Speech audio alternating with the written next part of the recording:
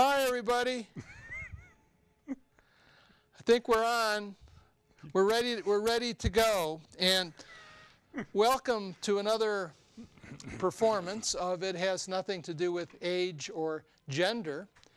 And of course, across from me is my partner who created this great music to introduce the show today. Tony. He's still Tony. Or Slug, whatever you want to call me. Well, he's been called worse. He's been called worse, and we'll probably get into that because of the guest that we have here today has stories about Tony, many stories, and he's a great communicator and really funny. And it's my pleasure to introduce Chuck Mather. Thank you, Chuck. Hello, Frank. Hi, Tony. Hi, Chuck. Now today, of course, the show is about mental toughness, and Chuck is a good example of that. And we're going to talk about his exploits and some of the tough things he's done in his life. But before the toughest thing is hanging out with you guys, I think. let's get that right out on the table. I'm glad it's out on the table now, and so this will be a challenging show to say the least. And that's why Chuck is here, because he's very clever, very clever. But before we get into all his cleverness, which will come across, there's a quote here by James Bryant Conant that I'd like you to respond to in terms of how it applies to you and you and your life, Chuck. And I think you'll like the quote. It's, "Behold the turtle.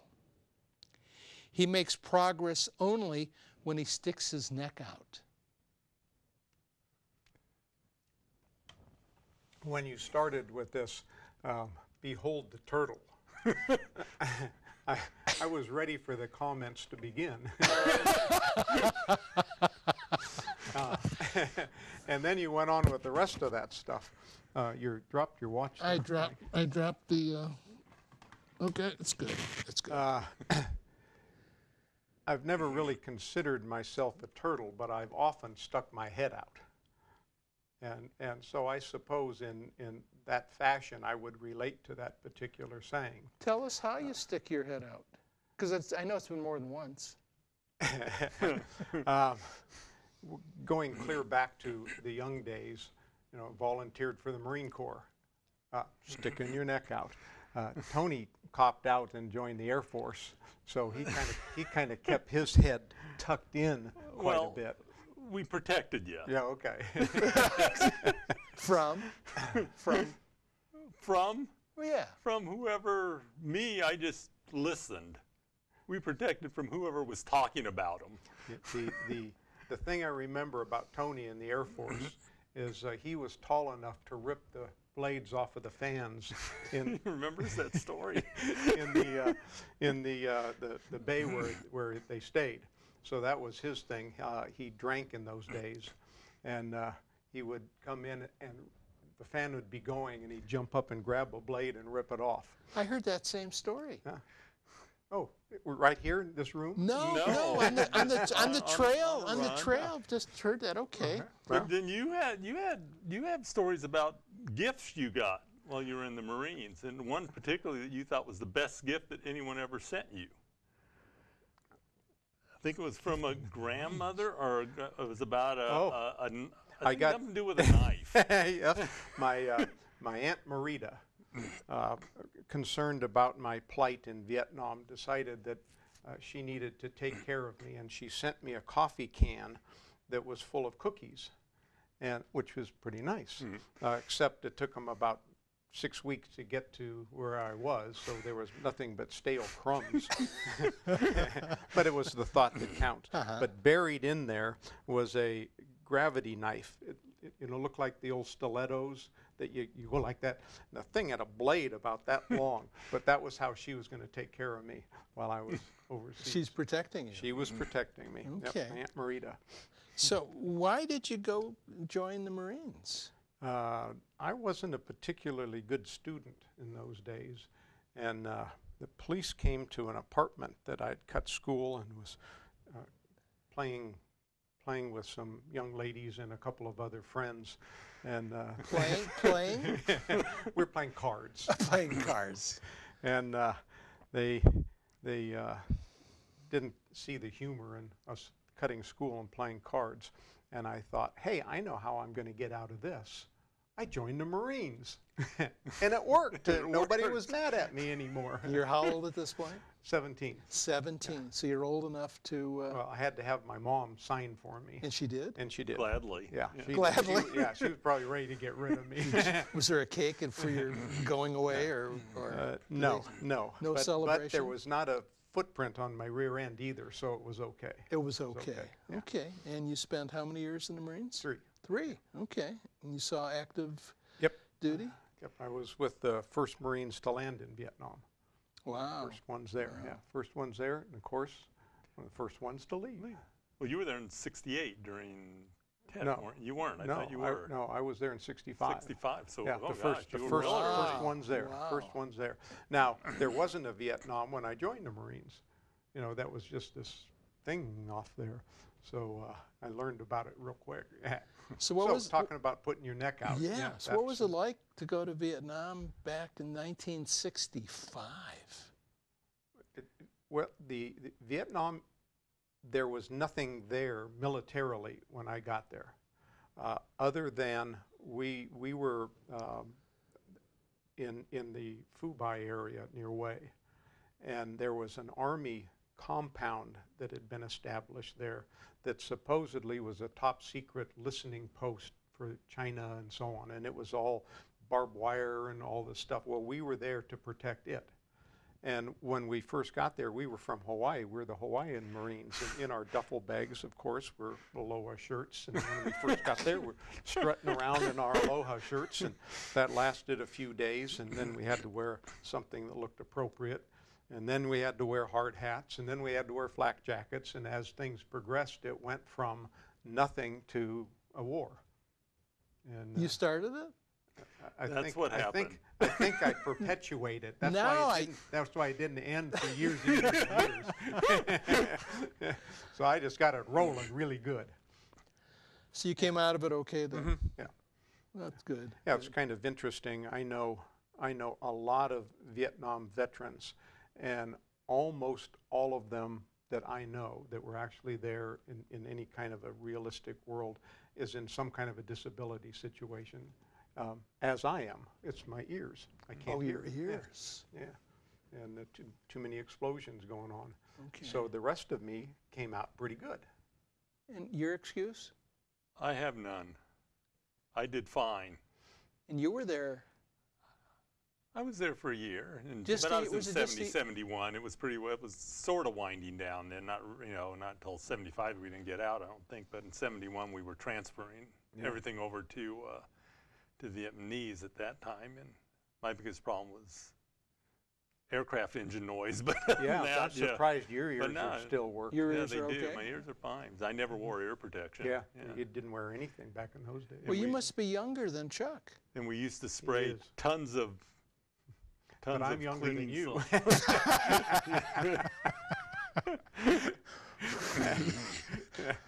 Of course, nearly everybody in the world is thinking about that.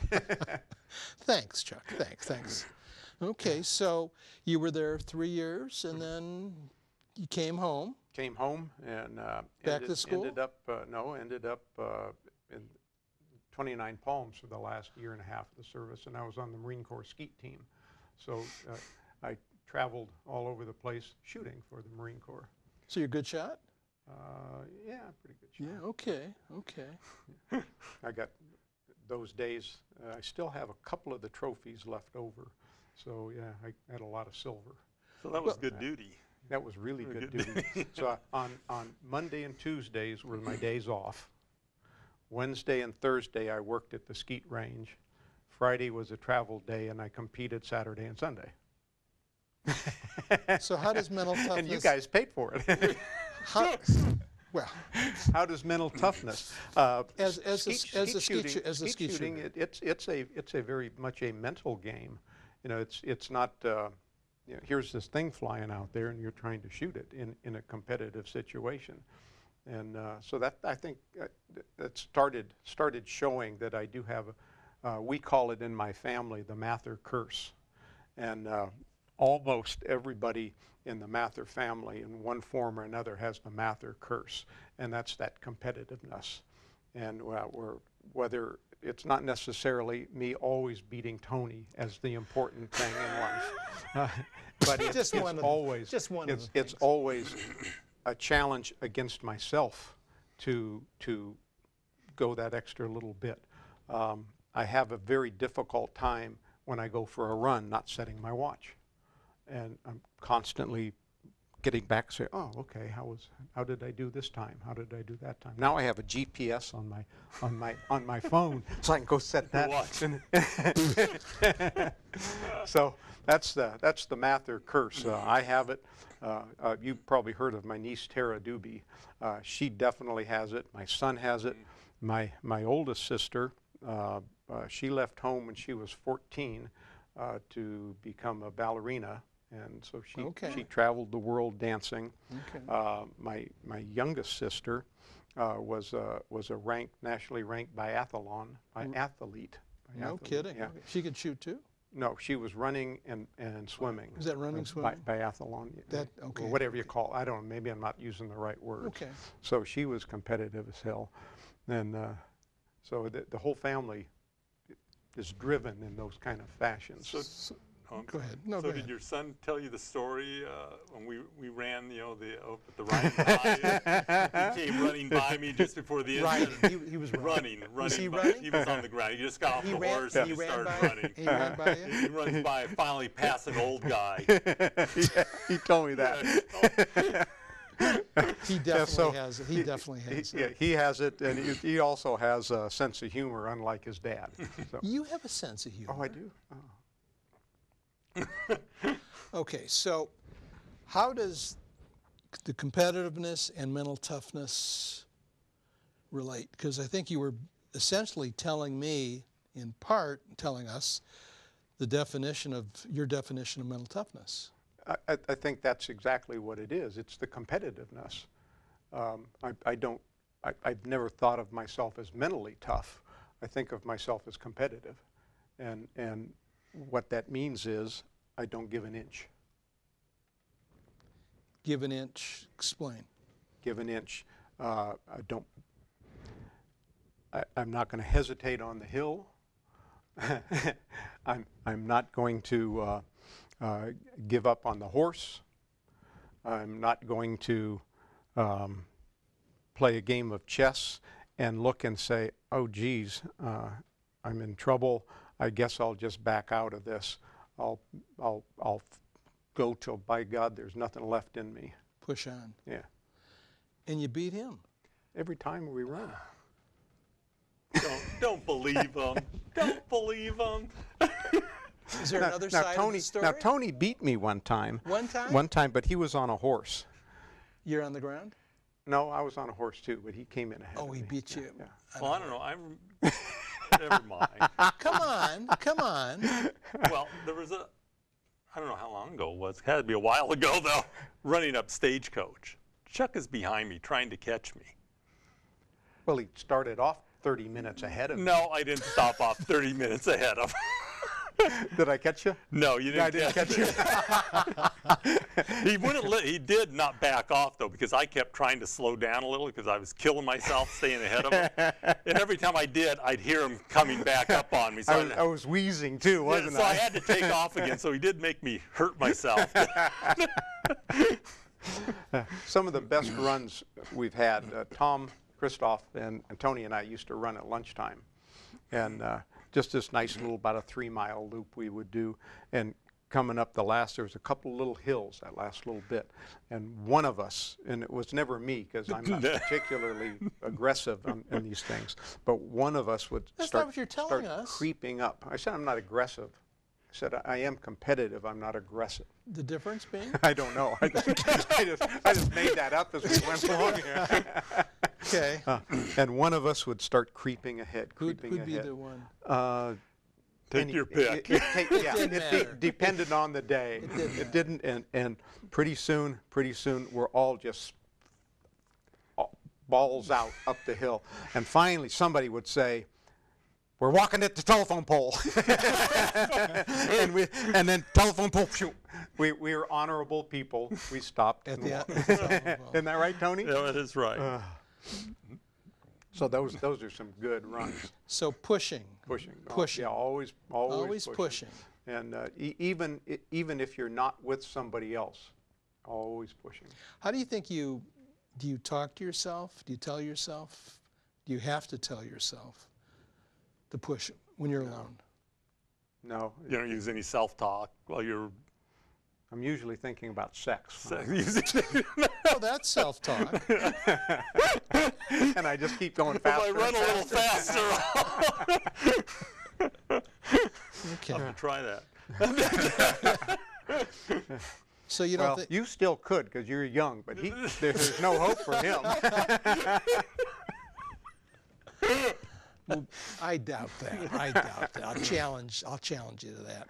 All right. So basically, the mental toughness shows up running, and it doesn't take much if you're running with Tom or Tony. That's correct. Yeah.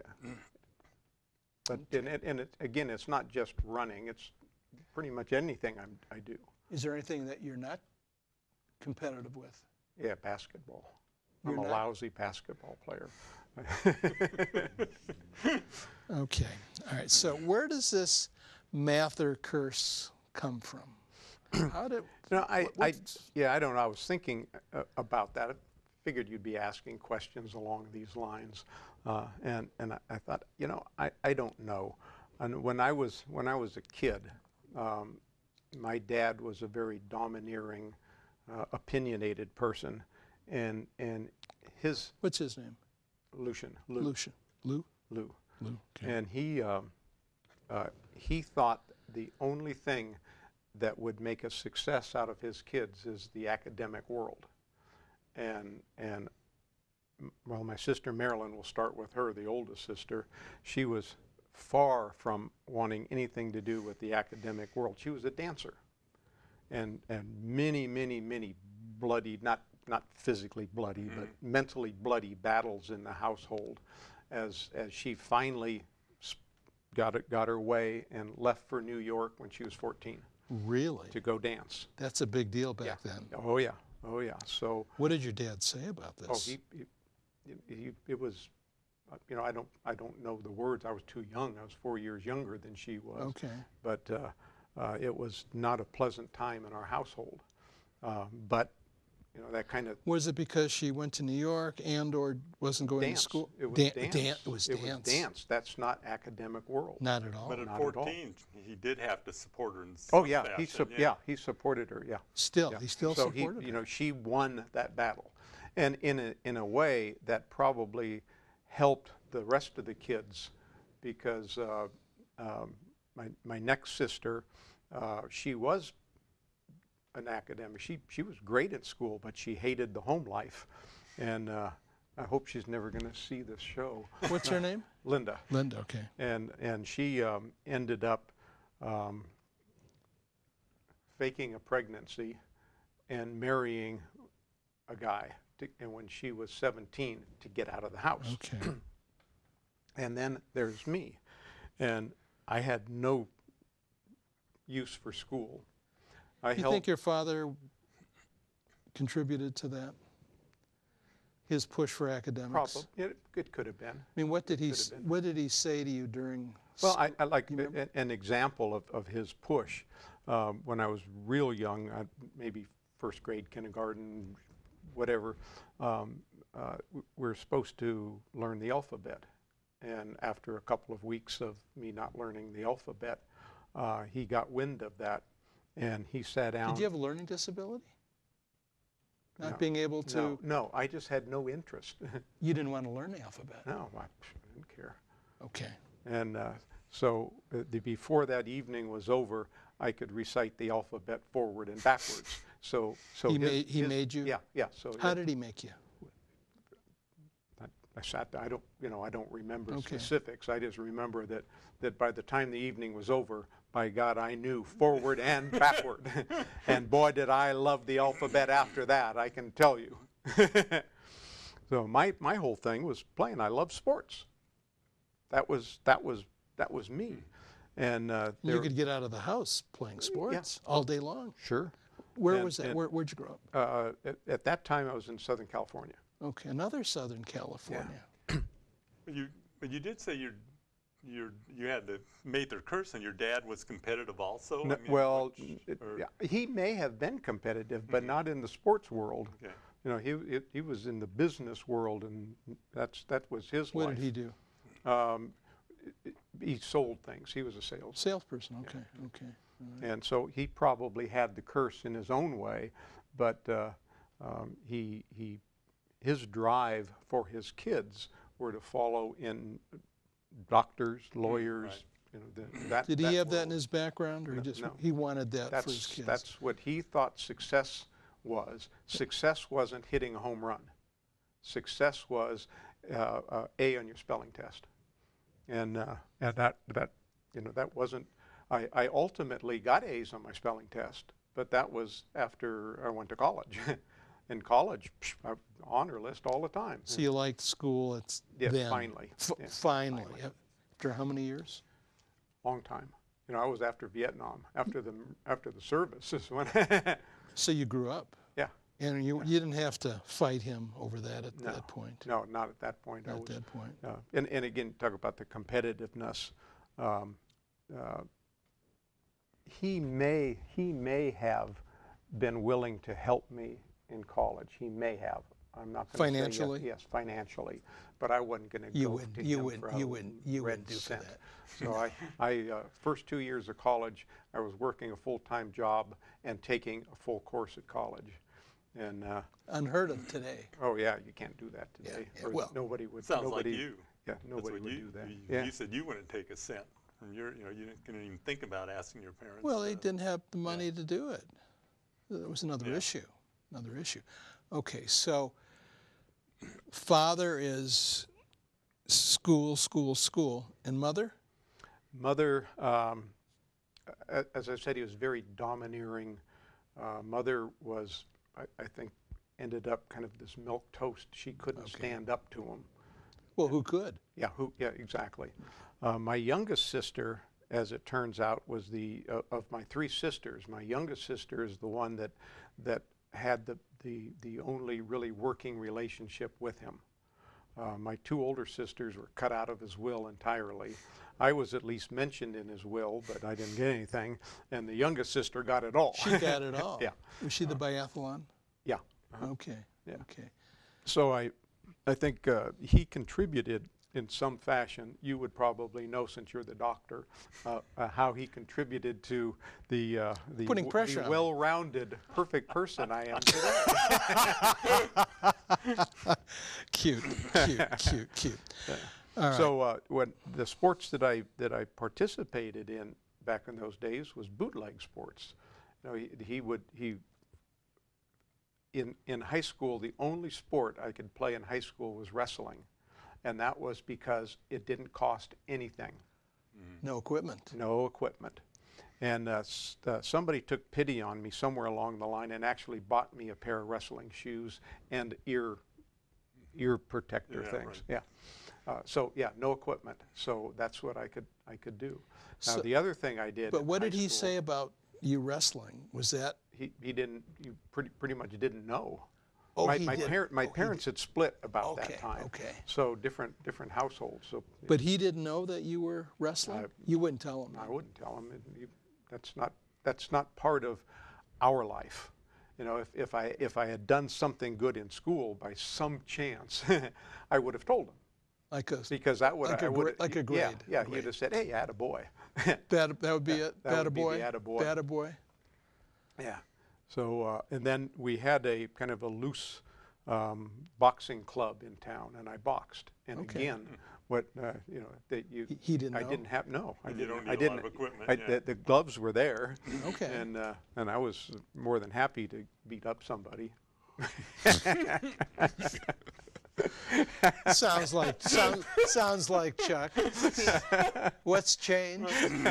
Not too much has changed. Yeah.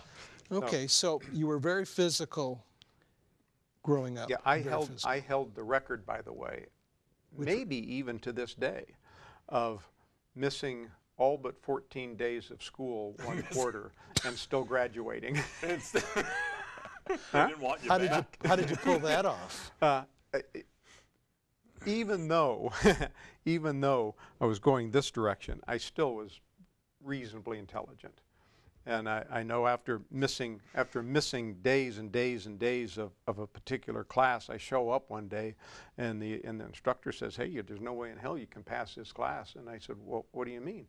He said, "Well, you haven't taken this test or this test or this." And I said, "Well, give me the tests." And I took them and passed them. So you didn't need school. Yeah, I did. Did. Yeah, I did. So you're not telling anybody to No. follow that, Oh, no. follow Oh, that no. way? That was just one of those particular things. You know, there's some things that you know I could do. So how would mental toughness apply to schoolwork? Well, it applied much later. Then it didn't apply to Okay. school How because there was no mental toughness there. How did it apply later? Yeah. How did it apply? Late when I finally was going to college and had you know a different goal in mind. You had a goal. Yeah, to get through college. Okay. And then I was totally able to sit down. Here's the assignment. Take care of it.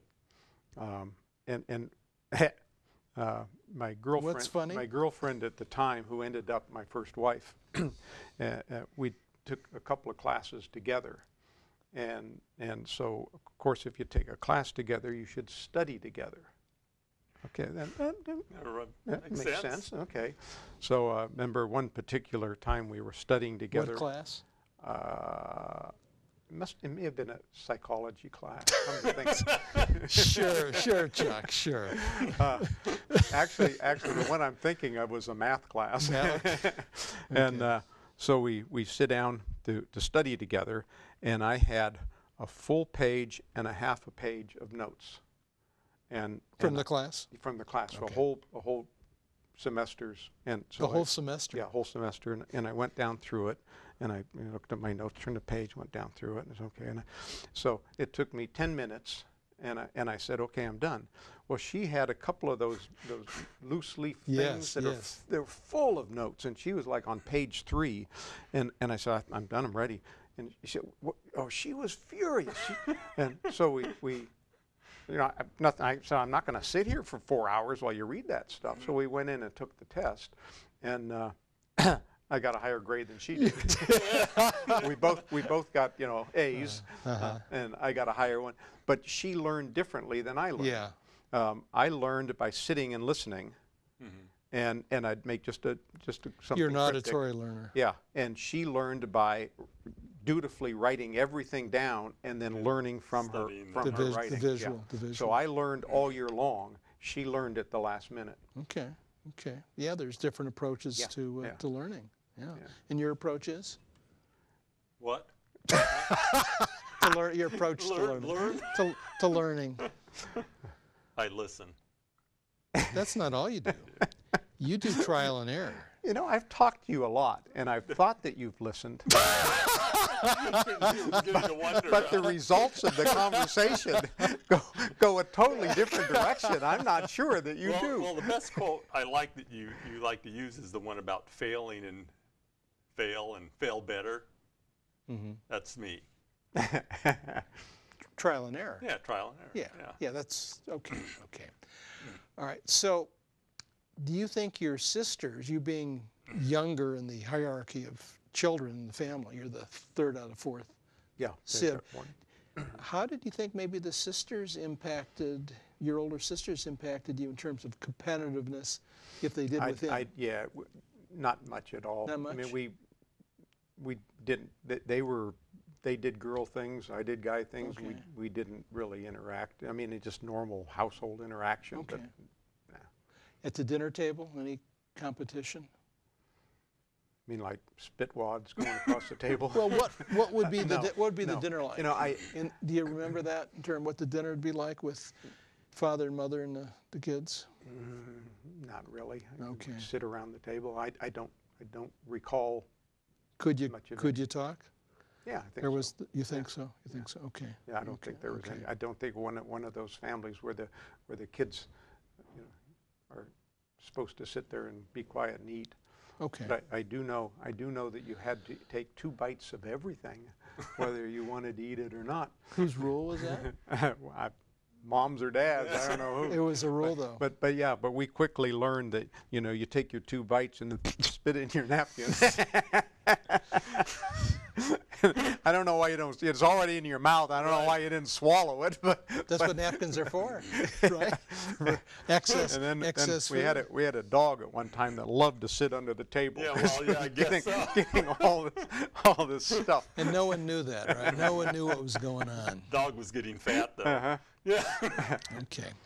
Well, Chuck, you're also a Tevis cup holder, and so Marines, college. When did horses? Because you're from Southern California.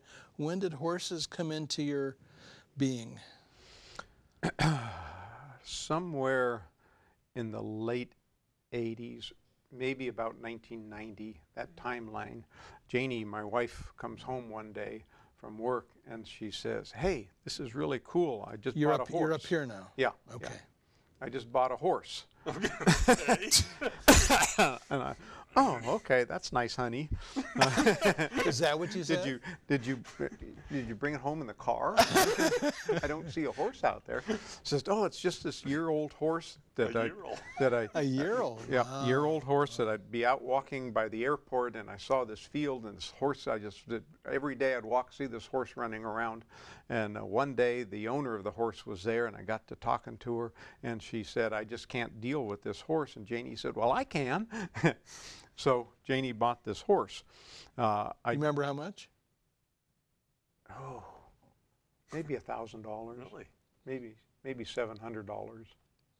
Well, a significant amount. Yeah. Oh yeah. Yeah. So I realized that where we live, there's no fences. So first thing, I had to fence the perimeter of the property. And oh, see this scar right here? Uh-huh. Show the fans. This scar. That's not from me trying to slit my wrist. That's from putting this fence up. I was driving a T-post, and that T-post was not good. And I pulled it up as hard as I can, and it came off the top of the T-post, and the T-post just laid my wrist open. Ooh. And about that time, Janie and the kids were heading out, going to the store, and the blood's splurting all over the place. And I said, "Oh, geez, you know, so I'm hiding it." I said, "Okay, honey." Hiding the blood? Yeah, I'll see you in a little while. Why were you hiding your injury? Well, because they would have freaked out, you know. You're protecting them, right? Yeah. Yeah, sure. Yeah, so I went and took this big long chunk of skin and pulled it off. And anyway, so I fenced the perimeter of the property.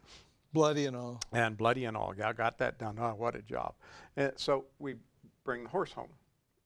And How did you bring the horse home? a friend of mine had cattle, and we loaded the horse in the cattle trailer and brought the horse home. And how'd you get the horse into the trailer? Horse went in. Just went in. Oh, yeah, it's not like your horses, Frank. That's what I was thinking, Chuck.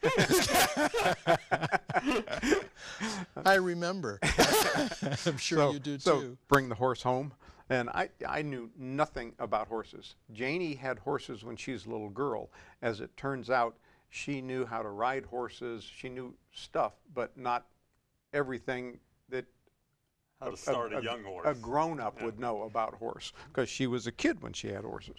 So we bring horse home, turn it loose, and go in the house. A couple of minutes later, we hear a noise out in the front. What the heck? And the horse is standing on our front porch, licking our front window.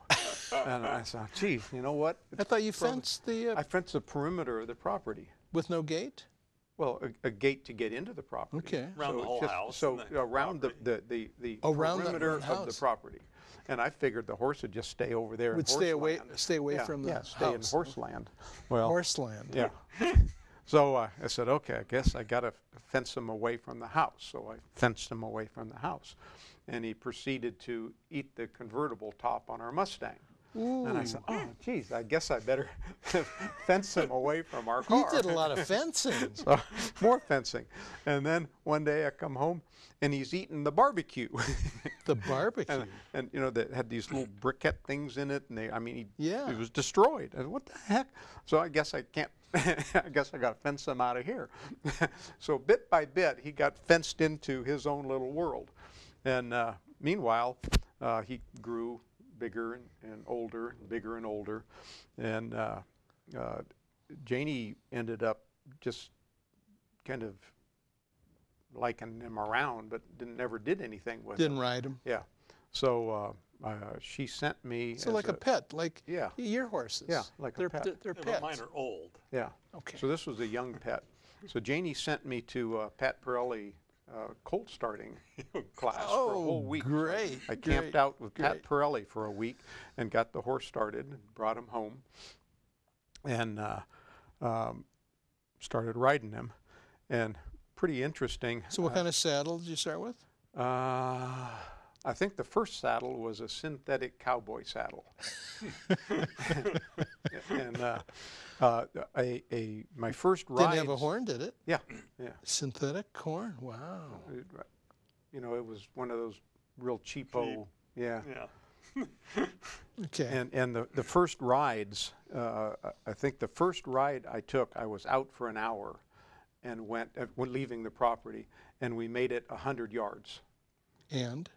The horse wouldn't go forward. He wanted to jump off here. I mean, it was. So we made it all of 100 yards in an hour. In an hour? In an hour.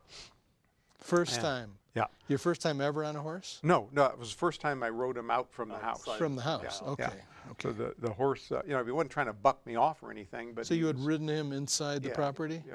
Okay. And so ultimately, got him where we moving out. He would periodically just refuse to go. Just, I'm not going to go. The way to get him to go, I'll turn around and make him go backwards. I can make him go backwards. and one time I actually measured it. One time I backed him up more than a mile. Really? Yes, backed him up 2 trails, up hills, down. And I'd turn him around, go forward. Nope, won't go forward. Turn around, back. How long did that take? He still rides that way.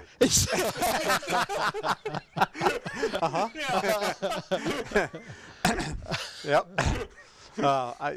A long time, but finally he said, "Okay, I guess I have to go forward."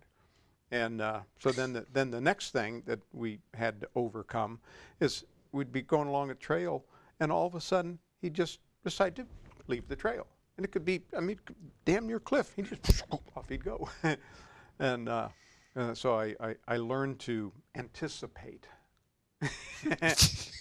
and so we worked that out. And then I said, you know what? There's this Tevis thing. So What year could this? this was 94. So he's already got buckles Yeah, already. yeah. Yeah.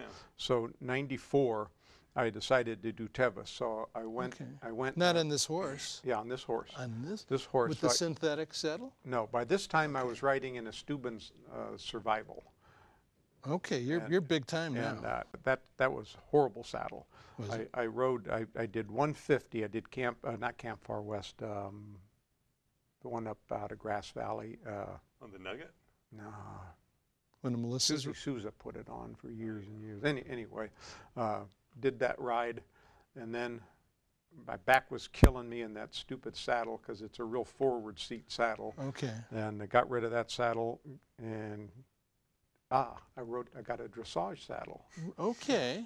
and entered Tevis and finished Tevis. 94. Yeah. All right. All right. Yeah, so that horse only did 2 endurance rides on him. Were you going forward or backwards? Tevis, we went forward most of How the did way. you how did you get that horse to go forward? What did you? Well, I could make him go backwards. Yes. Okay, so we'd go backwards, and he didn't like going backwards, but I could make him go backwards. Okay. So I'd go backwards 20, 30 feet, turn him around, said, let's go forward.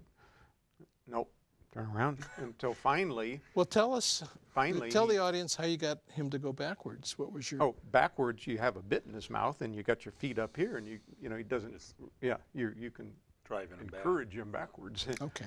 And of course, he didn't like that, but he was said, I'm damned if I'm going forward, until finally he learned that it's more comfortable to go forward than to back up for a mile. So I stubborned him. Mental toughness. Yeah. Yeah. You still pursued and pursued. Yes, pursued and pursued. Didn't give up. Didn't give up. Yeah, so ultimately I sold that horse, and the lady that bought him just loved him to death. She'd go out and groom him and take care of him, and she qualified him as a patrol horse. On Tevis one year, she was patrolling when Debbie Lyon came off and crashed up in the high country, and this lady was there as a sweep, and there was the only place to tie the horse up was this little bush by a beehive, and he stood there while she took care of things. So yeah, so she did a lot better with the horse than I did. But I saw the horse probably maybe 8 years after I sold him to her. I was at a ride, and she said, "Hey Chuck, Dusty's over there, tie the train. Go say hi to Dusty." And I said, "Yeah, okay, I'll go say hi to the old horse." And I walked up, and I said, "Hey Dusty, how you doing?" He spun around and bit me. Didn't forget, did he? He did not forget. Perfect. It was perfect. It just cracked me up. I said, "Okay, Dusty, see you later." Okay. Yeah. So how many times have you? Go ahead. So that was my introduction to horses, and it was probably a great introduction in a goofy way, but fitting me, in that he did everything a horse could possibly do that wasn't right, and I had to figure it out, and that's really helped me later on figuring out horses. Okay. And so all the other horses I've had have been piece of cake after this guy. Well, just think for a moment. So this was in '94. Chuck had done one endurance ride with this horse. You wouldn't have qualified Oh, I for wouldn't have qualified for Tevis now. at this particular point. No. But yet you were able to do Tevis with very little experience. How do you account for that? I had a lot of experience on trails. I was a runner. So first off, I knew conditioning, and I conditioned that particular horse very similar to I conditioned myself to run big miles. Okay, when did you start? Let's jump to running just for a second. Why don't you show the audience, Tony, your right hand? My right hand? Yeah. And, Oh, yeah, and look how, at that. how did that happen, Tony? The ground bit me. The ground jumped up and smacked me in the face. Just recently. Just recently. And what happened? I fell. Oh. What do you think happened? Well, you get blood. Blood was A coming. lot of blood. A lot of blood. No, nothing bad. And you finished your run? Yeah, well, I had to. My truck was at the other end. That's the There's problem. no choice. That's the problem with running, especially you're running out on a trail someplace. You screw up and you say, "Oh, damn." But guess what? No one's gonna you come still and got to get get back. Before you get into the start of your running, there's a couple of stories that I know about. And Tony, Don't ask me. you were going to bring a prop. I was. I forgot. Well, should we go into that? I think I know where we're going. And that goes That's why I was afraid what he brought. kind of goes along with things. I was hoping that somewhere along the line a discussion might be had about things that you find when you're out running. That's another story. This is It's a different story. This is a different Well, let's talk about that story since I got this present in my hand. present. And This should be hilarious. for years, when I'm running, I've found things, and one of the things that I've done is when I found coins, I'll pick them up, and I got a jar at home. I put the coins in. Okay. And in anticipation of this conversation coming up, I counted my coins. I had $62.26 in coins that I've collected over years and That's years. a lot of running. Yeah, and it's a lot of pennies, I'll tell you. A lot of pennies. And you don't find a lot of coins when you're out on trails, but you know, you run all over the place and you find things. So I pick up pennies and quarters, and now I've actually found a few bills, but I don't put those in the jar. I put those in my pocket, so I don't know how much that is. I found a welding helmet that I still have in use today. Welding helmet. I found a nail gun that a Finnish nail gun. Yeah. A lot of screwdrivers and wrenches and things like that. One of the most unique. You didn't say he's running through Home Depot. Yeah. Is no, that where he's running? Yeah. one of the But one of the this most. this in the bag is not from Home Depot. No, this We know that. Yeah, we know this. this what's in the bag is a predecessor from Home Depot. You're gonna like this. You're gonna like Predecessor. this.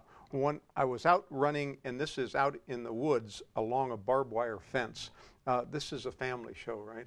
But I can Yes. say Family. Well, no. we're not sure, but You can be a little racy.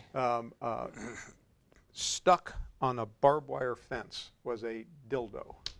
A dildo.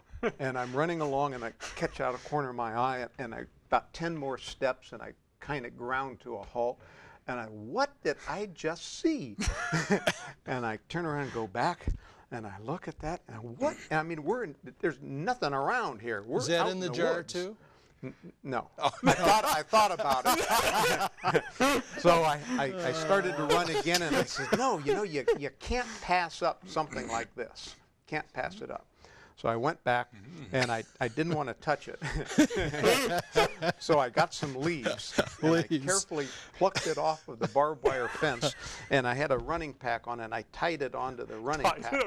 now you're running with a. You're running with a so this thing dildo. is flopping around as I'm running down the trail. dildo. So I get home, and I thought, now what? Janie's not here, so good thing. So I take it, and I put it in the dishwasher. In the And I dishwasher. washed it. The dildo. And so then I took it out. Then it was okay to touch after that. You know, I used double Clean. It's soap, clean. yeah. It's clean. So I put it away, and Didn't use Xerox or so Clorox, it was a while later that something was coming up that it would be appropriate to expose a dildo to. And so I told Janie I had this dildo. We'll take it to this party or whatever it was. and she said, where'd you get it? And I told her, and she said, you're going to touch that? And I said, well, don't worry about it. I put it in the dishwasher and washed it. Next week I bought her a new dishwasher. Cute. So okay, so that's one of the interesting things. Tony and Tom and I were running one time, and we look on the ground as we're running along. You're gonna love this story. You're gonna love this story. And I say, holy mackerel, look at that! And what do you see? I see a merkin. And he didn't hesitate to pick it up. well, I knew what a merkin was. Yeah, you're right. We did. From dildo to merkin? Right. No. So yeah. So I don't think either Tony or Tom knew what a merkin was At that time. And so we take this thing back, and where we took our showers, we hung it up in there. And what's a merkin? I told him, you got to go look it up. You know, it's a fascinating thing.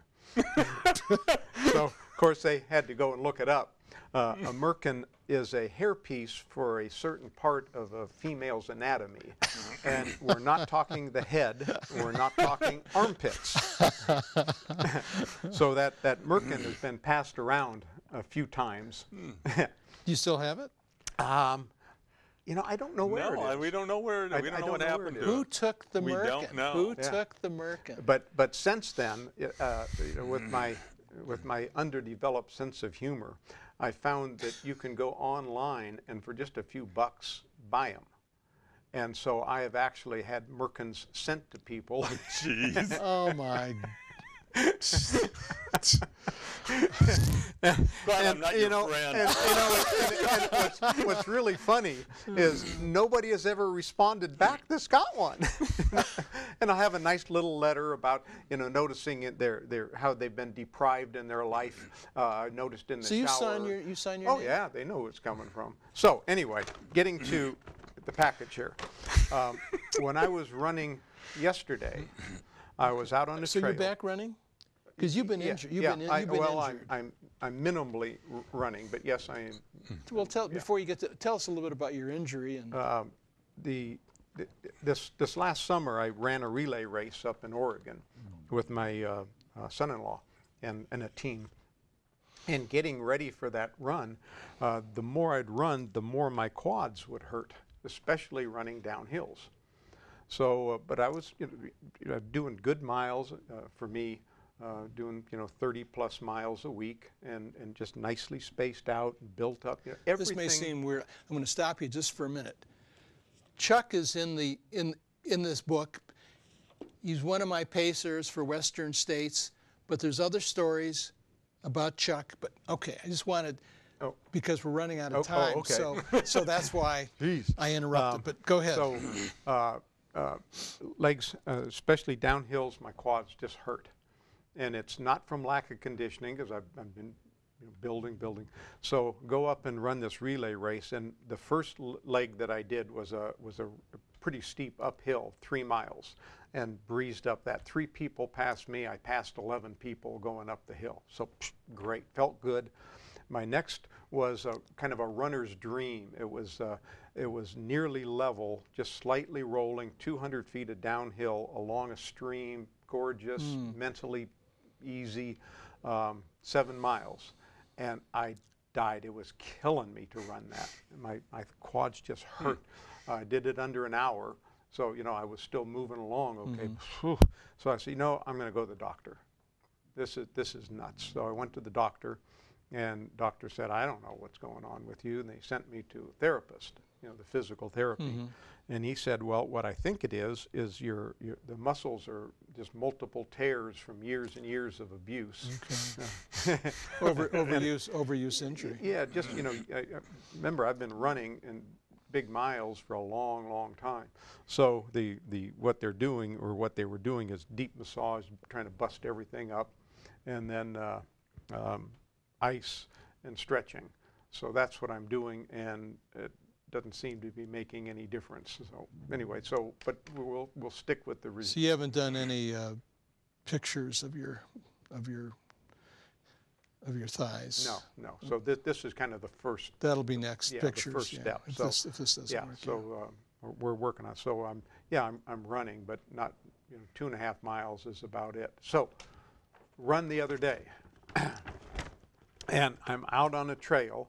There's no civilization around, and I'm running along, and something catches my eye in the dirt, and You must just look for things. He does. And I said, wow.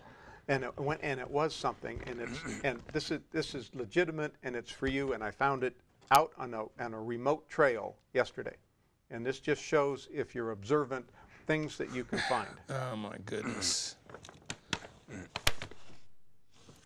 It's in there. A square nail. A square nail. An old square nail. Not a merkin. I thought you were going to bring in a merkin. Nope, no merkins. This is a family show. A square nail. Well, thank you for the square nail. And the symbolism of that is? I found it where it shouldn't have been. There's no building. There's nothing around, and that was just out laying square in the trail. nail. Square nail. Well, the story that Tony has is one of your runs. You, Tom, and Tony. We ran. We came the noon back. hour. You came in. We showered. The worst day of my life. The worst day of my life. Tell us about the worst day of your life. In this, where we'd shower, there were hooks that we would go in and hang our clothes on, and then there was only. You're a little bit red. Well, it was the worst day of my life, for heaven's sake. There was 2 showers. Was it 2 showers or just one? I think there was just one. Yeah, just one. So we'd take turns showering. We didn't shower together. I want you to know that. Sometimes Tony and Tom did, but usually when I wasn't there. When you were there. So one shower. So we take turns showering. So my turn, I go in and shower, and I come out, and I reach up and grab my underwear and put them on, and I reach up and grab my pants, and I look at my pants, and there's underwear sitting in the pocket of my pants. And I look down, and I look. And I have no underwear.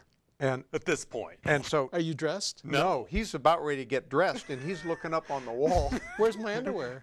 Where's my And I pants? said, "Oh shoot, I put on Tony's underwear." So I took the underwear off and I started to give it to Tony, and he grabbed him and threw him in the wastebasket. Worst day of my life. Put on, and I didn't have enough time to go shower again. You did. I You did. did. I The had worst to, day. I had to just gut up and put on my underwear and go back to work. And Tony was going to bring that underwear symbolically. Well, Symbolically. He was going to bring. forgot. He was going to bring that underwear. That's cute, Chuck. That's cute. Well, we still have a few minutes, but all right. So, Oh, you want to know about running? When I got started running? okay, we have a minute. Okay, 1 minute. 1 minute. This will be the conclusion of today's show, but this last minute is significant. I've always been exercising my whole life, but the real running started 1978. I was at a picnic in the Auburn Park and went into the restroom, and a guy was leaning over the urinal, kind of groaning, and I asked him if he was all right, and he said, "I feel great. I just ran 100 miles." And that, to my knowledge, was the first award ceremony for the run. Okay. You know, Gordy had done it the year before, Okay. but there was like 10 guys or something that did it, and the first organized group. And I came out of there and went to my wife. The most amazing thing, that group, they've run 100 miles. And she started talking about misguided goals and people going off on weird things. So I swapped out my wife and started running. Makes So there sense. you go. Makes sense. Yeah. Makes sense. Yeah. Okay. So Did I do that in a minute? You got did yeah, good. you did. You did. Well, you did good. finish Western States, though. Yes. Well, You yeah. did, and you Yep. did finish under 24 hours. Yep. And that was what year? 90. 90. Yeah. One of those special buckles. Yeah, I've got the old silver buckle, the sterling silver buckle. Okay, So that's now it's the German silver buckles, but I've Okay. got the old one. That's the Original. the good Okay. one. Yeah. Good stuff. Oh, look at that. That's it.